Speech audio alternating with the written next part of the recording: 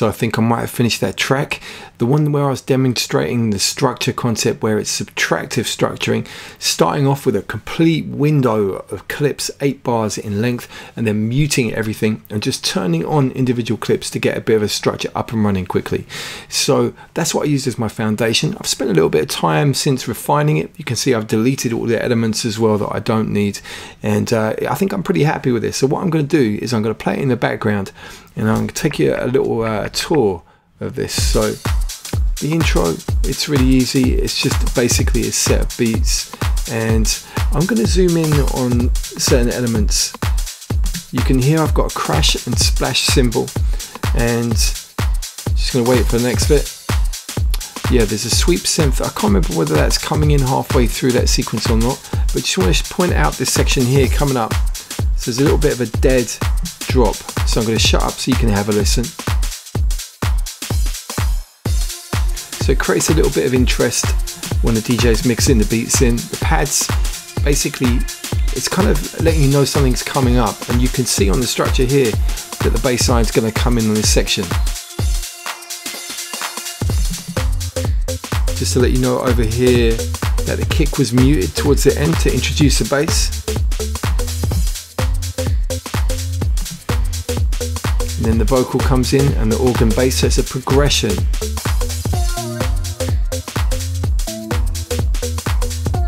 And I know the vocal's been a bit divisive amongst some of you watching the video before. I took it out and it was really feeling like it was missing something. It's definitely become a little bit of a hook in there, so I'm going to keep it in.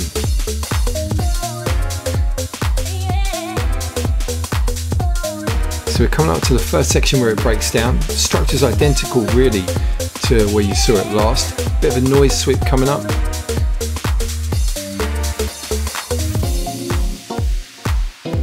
Haven't quite got the transition smooth enough just yet. There was a little bit of a pause. I need to fix that up. A little fill here. Just to lead it in quite nicely.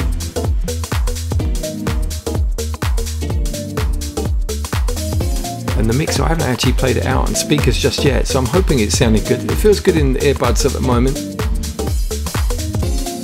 These have almost become like NS10s, you know, like generally if it sounds good on these, it's going to sound good quite a few different places.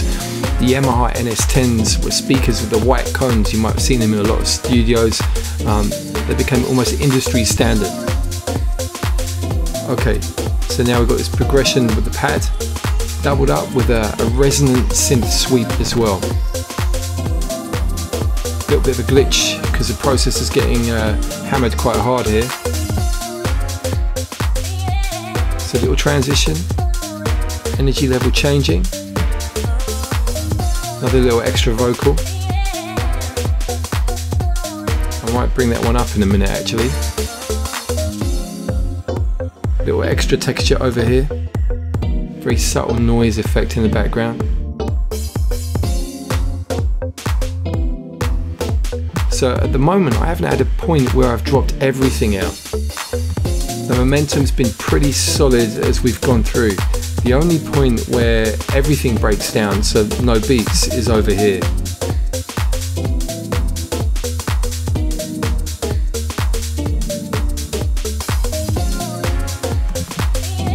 I mean, the track's not flashy, it's not anything kind of radically different. I was thinking about doing some extra musical sections, but when I did that, it felt like it was too much of a contrast. So once again, kick dropping out. I'm still undecided actually about that O vocal. I did that this morning. And funny enough, the crash cymbals, I recorded on the train. It was one of those times where it's actually really good to get focused on that. So just a gradual build up here. Once again, nothing too showy. Nice and simple for the DJ. The beat though, a little bit of a kick fill coming up.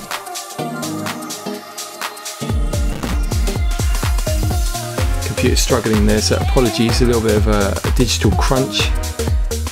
Of course that won't be in the rendered version.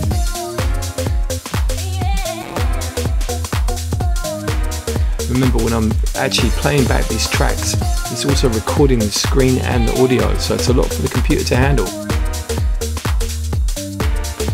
So we roll towards the end here. gradually reducing elements. Yeah, you know what? I'm taking that O vocal out. I'm just not feeling that. I'm going to literally make that decision and stick with it.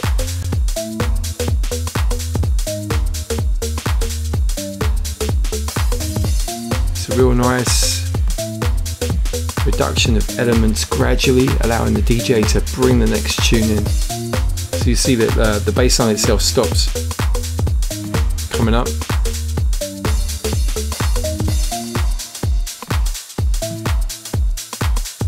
And also there's two crash cymbals, one with a heavy delay on it, the other one is just dry, so I wanted the contrast. That's why I've got the two there.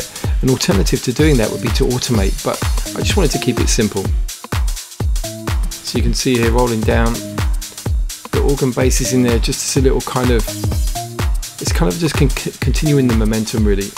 I tried taking it out earlier, but it felt like it was kind of really missing it. So now taking the thick heavy kick out. I mean, obviously by this time the next tune should be well and truly in the mix. Organ bass drops, just a few extra drums. Actually there was a kick that needs to be taken out. Where was that? Maybe at the beginning here. Yeah, there we go. Take it out, and really that needs that delay crash on the very end just to finish that off. Let me just copy the right element. Here we go. So yeah, that's it. I don't know what I'm going to call it just yet, but that'll be part of the next Rough Tracks EP alongside the remix of Dark Desire and a couple of other bits I've got on the go. So the EP is shaping up nicely. So let me know what you think. You know, this is the end result. It's maybe a couple of little tiny tweaks here and there, like I said, with the transitional points. It feels like it's a little bit ragged at the moment, but equally it could be because the processor is struggling. It wasn't sounding brilliant at those points. But anyway, see what you think and let me know. Yeah, all right, so look at something else soon.